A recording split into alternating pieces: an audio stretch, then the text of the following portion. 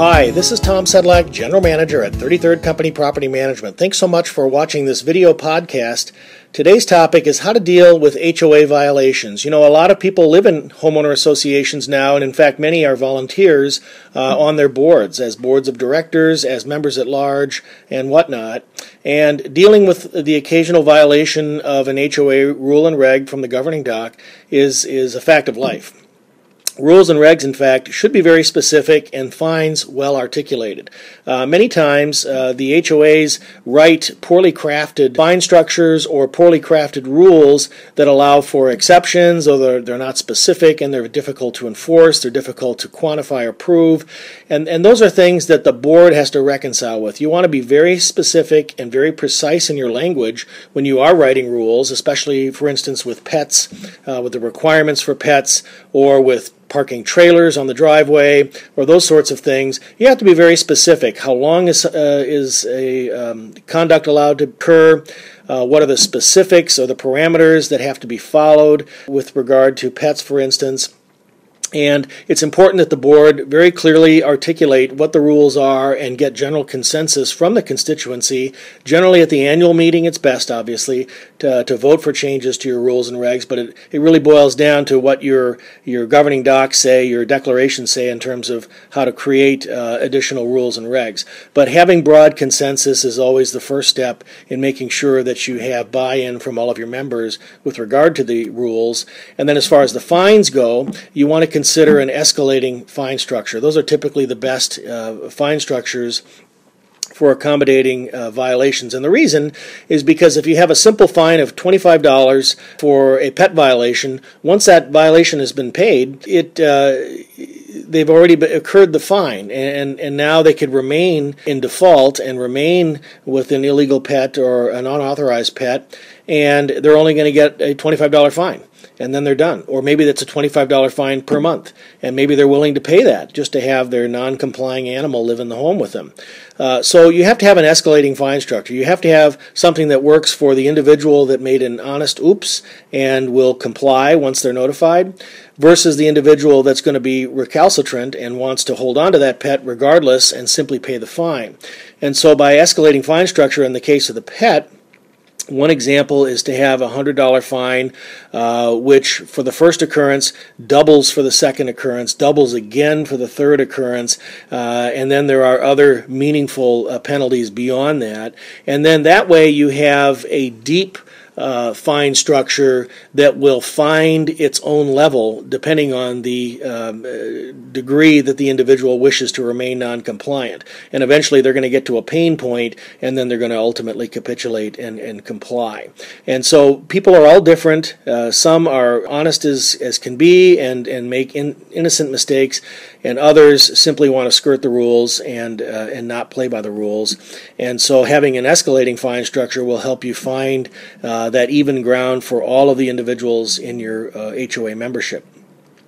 When you are articulating a violation to an individual member, always reference the specific governing docs for where that violation is stemming from. Whether it's the declaration, whether it's the bylaws, the rules and regs, you want to make sure that you're specifically referencing it so the homeowner knows what exactly the rules are and what exactly needs to be done in order to correct the violation. Posting your governing docs onto an owner portal is always considered a best practice, because then you always have the latest version of the governing docs on a ready access portal, and you can simply reference your portal and tell the member to go visit the latest version of the governing docs to see the specific paragraph for which they're non-compliant. When you are collecting fines for a violation, always apply any payments you receive from a member to the fines first, and then any balance goes to the member dues or to assessments. And the reason you want to do this is because when you are having an aggregation of fines that causes a financial delinquency, the best way to correct a financial delinquency is to pursue it as a delinquent member dues. And this allows you to put liens on the property. It allows you to pursue the financial delinquency per the state laws with regard to homeowner associations, and that could include liens, it could include collections, it could include court judgments in conciliation court for those unpaid member dues. So it's always much easier to collect and pursue collections for member dues than it would be, for instance, for a standalone pet fine that is in dispute. It's also best not to disclose the name of the individual that is being fined in any public documents, and this would include minutes, newsletters, or any other member correspondence. You don't want to publicly poke a stick at the individual that's non-compliant, but you do want to indicate that there are violations that are open-ended and are being pursued, and I think just leave it at that. And the reason would be that you don't want to open the door to harassment or ridicule by other members of the board.